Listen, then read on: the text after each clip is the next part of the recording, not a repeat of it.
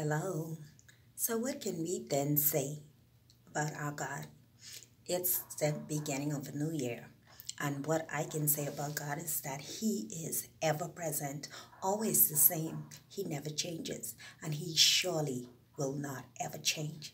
He has been gracious to us for the whole of 2022. He has been our guard. He has been our guide. He has been our protector. He has been our financial help, our Alpha and Omega. He has been our Jehovah Jireh, our provider. He has been our Jehovah Nisi, our Jehovah Shammah, our Jehovah Goel, our Jehovah Tishkanu. He fights for us when we cannot fight for ourselves. He gives us strength in the midst of trials and tribulations. So this new year, I speak forth growth. I speak forth blessings. I speak forth healing. I speak forth and call forth abundance of blessings, prosperity, health, strength, and for us to rejuvenate, start to re-click and recheck our life, and let us lead ourselves into a great and wonderful new year. 2023 is going to be fabulous, fantastic. Those dreams, aspirations, those goals, set them and they shall come to pass.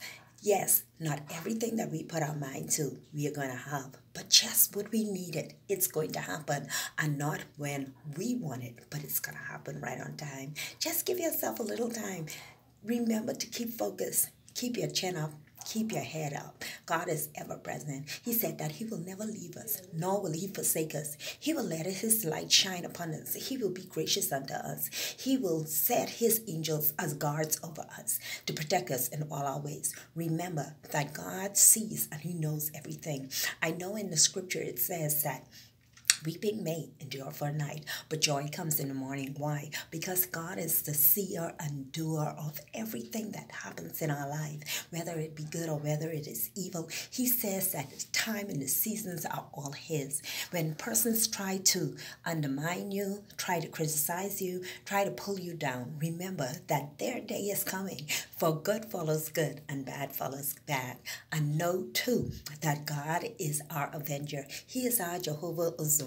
He fights for us when we cannot fight for ourselves. He is our battle axe. He's our mother, our father, our sister, our brother. He's everything to us.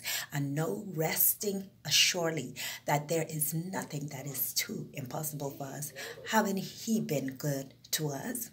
Yes, He has. Like the songwriter says with CeCe Winans, all my life, God has been faithful. I can truly say that. And I know that you can say it too.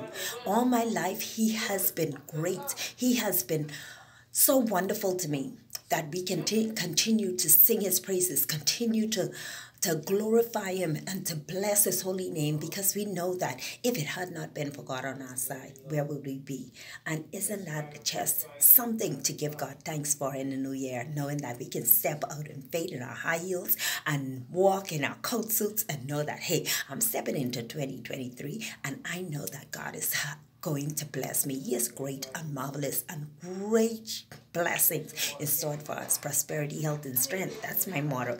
Every day of my life, no matter what circumstance comes, no matter what situation comes, I know that God is with me and He will always be with me. Yes, He will. And He will also be with you too. It's snowing outside. It's so wonderful. I'm ready to get out there and just bask in the snow.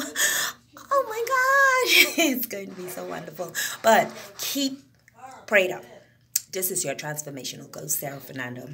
My prayer for you today, dear God, may you elevate and escalate us to the place where you want us to be. Our destiny, our purpose, may it not be hindered.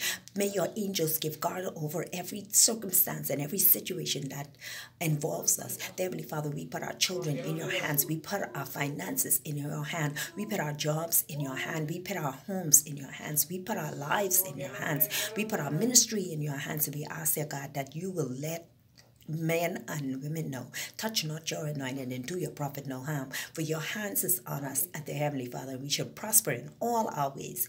We should prosper in all things, and all things are ours, because you are God.